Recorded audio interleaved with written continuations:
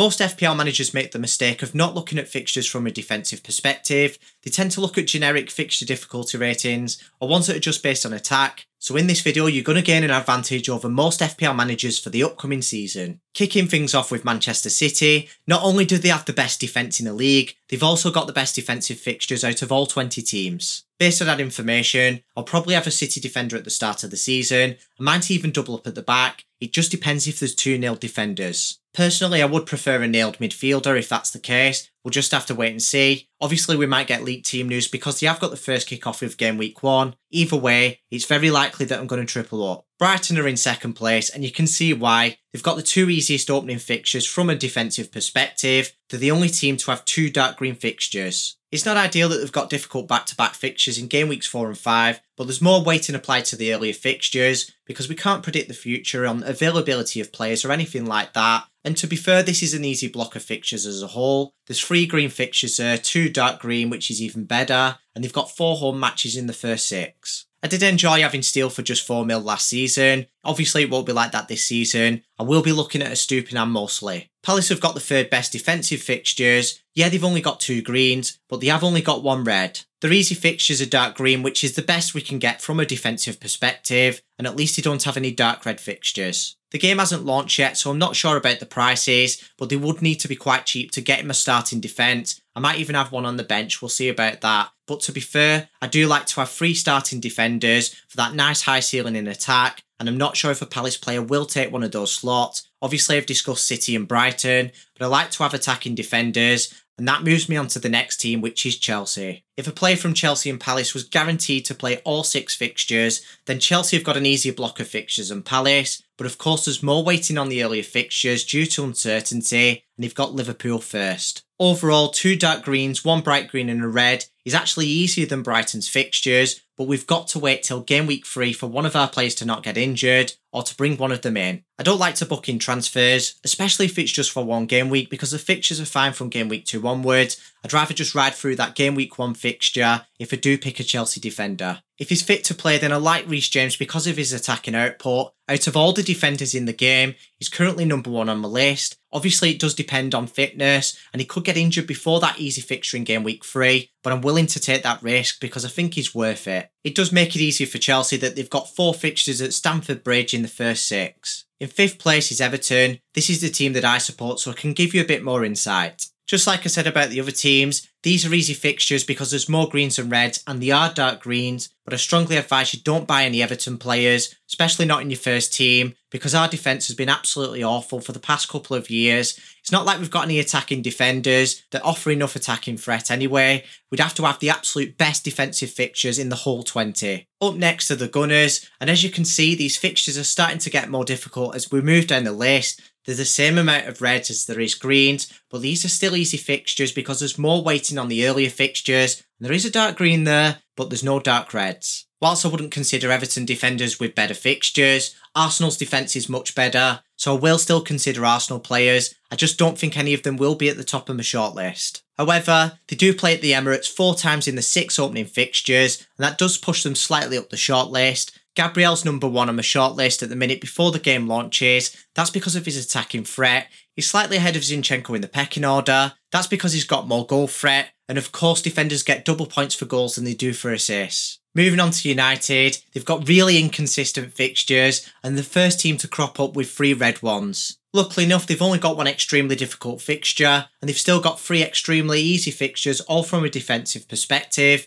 but I think they'd have to be really easy fixtures for me to target that United defence. Luton have the best opening 6 fixtures out of all the promoted sides. It's just unfortunate that they have got a difficult fixture on the opening day. If you can get through that first match, then it's decent from there onwards, but personally I won't be picking any Luton defenders. If you look at the rankings for the defensive quality, they're 20th out of all 20 teams. Spurs are just above average in 9th place. If you average out the fixtures, they're just about favourable, but they've got to travel away from home 4 times in the opening 6. Whilst these fixtures aren't perfect, and neither is the Spurs defence, I will be considering their wing backs, which are Porro and Perisic. That's if they're listed as defenders in the game, and of course if they're available to play every single match. Liverpool have got average fixtures in 10th place. Yeah, you can say there's 2 greens and 1 red, but there are more green fixtures in the fixture difficulty ratings than reds anyway. These are definitely not bad fixtures, and Trent is right near the top of my shortlist for defenders. Of course, that's if he is listed as a defender, because he played as an out-of-position defender at the end of last season in midfield. But to be fair, for most of last season he did play as a wing-back, so I think they will class him as a defender. Just below average in 11th place are Villa. They've got a difficult opening fixture. They've got a dark red one as well. They've also got 4 away fixtures in the opening 6. But to be fair, they've still got 3 green fixtures, so I don't think these are too bad, and I'll still be considering Villa defenders. I say that because the defence was quite strong in the second half of last season, but obviously with these fixtures and the other options available, I don't think I'd pay more than 4.5 mil. Brentford are another team where I wouldn't pay more than 4.5 mil for one of their defenders.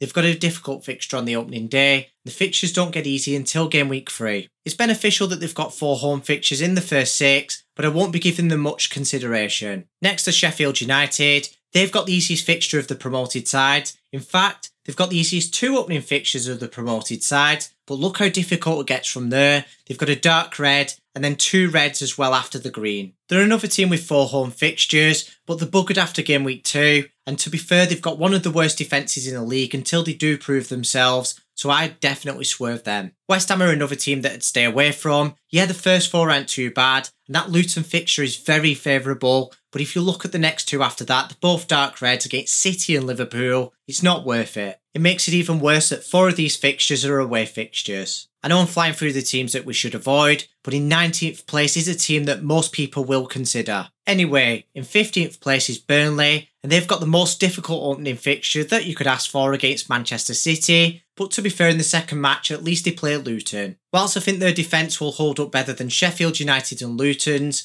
and they've got 4 home fixtures here, I really don't think it's worth targeting them. They'd have to prove themselves in the Premier League in defence. I just don't think it's worth it, even if they're really cheap. Forest are the only other team with a dark red fixture on the opening day. Yeah, they get a dark green after that, but then they've got another 2 reds coming up as well, and 4 of these fixtures are away from home. They were poor at the back last season, and that gives us another reason to avoid them. Wolves are another team where they've got 4 away fixtures in the first block of 6, and they're the only team to open up with 2 difficult fixtures. In recent years, Wolves have been alright at the back, but with these fixtures, they're not worth considering for now. Fulham are the last team on the list to have 4 away fixtures in the opening 6, and they've got 2 dark reds before they even get to a green in game week 5. As we know, Fulham's defenders will be reasonably priced. We could wait until game week 5 to bring one of them in. I just don't think it's worth making those transfers in defence. I'd rather make them in attack, and if I was to make those transfers in defence, I really don't think it would be on a Fulham defender. Penultimately, in 19th place are Newcastle. They've got 3 red in the first opening 4, and one of them's a dark red.